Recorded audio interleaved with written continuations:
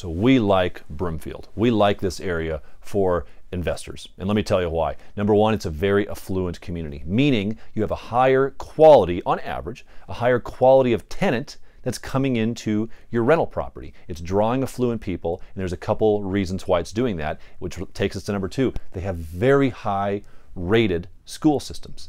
And tenants, families that are moving into communities, they look at this type of stuff. So if they see a very high rated school system and they're moving from out of the state, they're going to go where these school systems are good. Broomfield has an excellent rated school system. That's one of the reasons that it's drawing affluent people in, and it's propping up the rental market in a very, very strong way, which also ties into number three. It's got a lot of major employers.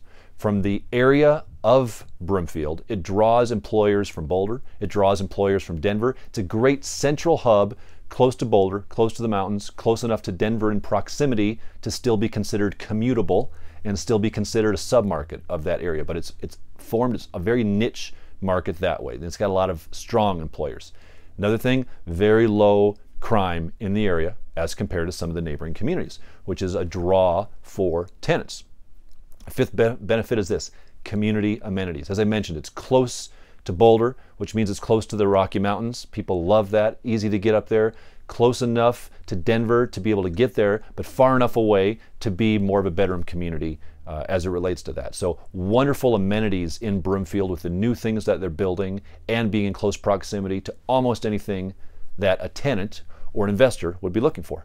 Negatives on Broomfield: number one, it does have a lower than average appreciation rate. Things just have not appreciated quite as fast, and things are appreciating like crazy right now, we all know, in Colorado. It's been a little bit lagging, and not much, but just a little bit lagging in appreciation, but I think that's because it's a very solid, low-risk community. It's not going to have the fluctuations that you see in some other markets because it's stable, it's solid. If you're looking for stability in your real estate investment, Broomfield may be the place you want to look at.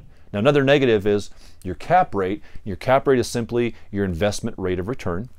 Your cap rate is lower than in some other areas. Why? Well, because prices are higher. You're paying more for the same house in Broomfield than you would pay for that same house, for example, in Brighton or in Greeley. So therefore, Broomfield has a little bit lower cap rate, a little bit lower return on your money. But again, what are you getting because of that lower cap rate? You're getting stability. You're getting less risk.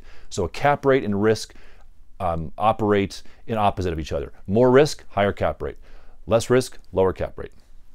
And third negative is high real estate prices make affordability a challenge. It's hard to break into this market as an investor. Why? Because prices are high. It's going to cost you some money to come in. If you're a first-time investor and you don't have much money but you're looking to buy a property, it may be hard to break into this market because prices are high. But if you have the money, if you can find the property in Broomfield, we love Broomfield. We give it a solid B+ as an area to invest in. I think it's stable. I think it's going to continue to grow. It's going to be a great long-term investment play.